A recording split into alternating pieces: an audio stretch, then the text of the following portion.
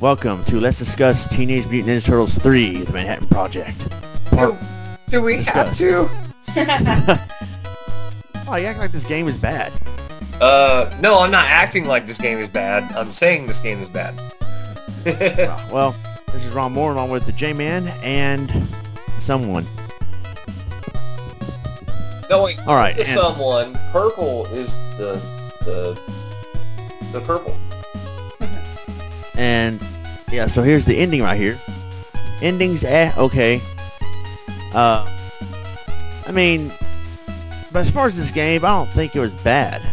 Definitely wasn't good as part 2, but I wouldn't say it's bad either. Decent soundtrack. Gameplay, of course, is real similar to Ninja Turtles 2, the quote-unquote arcade game for the NES.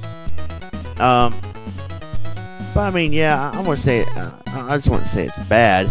The controls pretty much is the same game as part 2, as far as mechanics go, but just the levels, different environments and stuff, and the color scheme in this game though is kind of messed up. Yeah. Either that or my emulator, or I am a little colorblind, so maybe that's it too. But I know for sure on the bottom of the screen where it shows the Turtles logo and your energy and all that, they're all yellow, which okay. But and then like it looked like right there, I think Purple mentioned in part 7. Was it Donatello or Leonardo looked like Donatello wearing purple? No, And it was yeah, I think it might have been. I don't know why I thought it was Michelangelo that was the wrong color, but never mind. Yeah. Her biggest gripe that it was directed by that weird ass Japanese lettering. Yeah. Thank you for your playing. That's weird. Anyway, presented by Konami, and so yeah, but I mean I don't think this game was that bad. I give it a 7 out of 10. J-Man. Well, I'm not going to give it a 7 out of 10, I'll tell you right off. You know, I've had a very short career with this game. That's the wrong words, but whatever. Career. Well, I think you career just watching, right there. watching through some of these videos of this game has seemed like a career. I should be paid. Oh wait, blip. Yeah, blip. Anyway. Yeah. You know, I do like some of the creativity. I like that they included Toka and Reza in the game. I thought that was pretty cool. It would have been cool to have a like a better like Super Shredder, like. I don't know. Krang was whack. Yeah. Very whack. He should have been more powerful. I don't know. I'm explaining this, and all I'm thinking about is like Turtles in Time and like the arcade game. It's 5 out of 10, man. 5 out of 10. Okay. Yeah, I guess mediocre at best in your eyes. I guess. To me, yeah, it's, I can see how it is actually fun to play.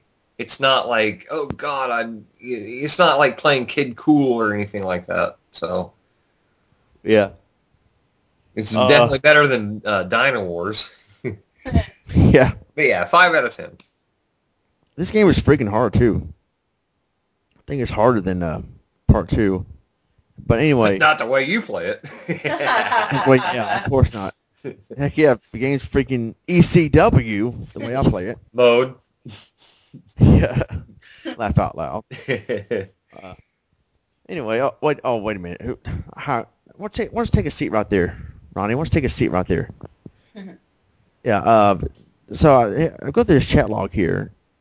You're telling J-Man you're using cheat codes to beat games in your videos. Is that right? Well, yeah, sir, but take your hands out of your pockets, please. Yep. I'm Chris Hansen with Dateline ECW, and we're doing a story on adults who use cheats to beat games. Yeah. Then I leave. I get arrested by the content ID claim police. I don't know. Yep. And the first question asked was, did you type in brownie as your Game Genie code. Or was it cookie?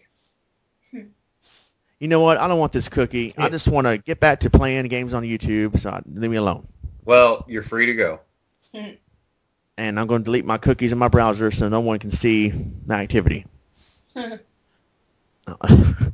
All right, so that is it. We are out of here. We're finally done with this LP. At least it didn't take as long as Ocarina of Time. So, and Donkey Kong Country. That's it. We're out of here. I'm Ronmower. I'm the Jman. This is Purple. God bless. Take care. Peace. Later.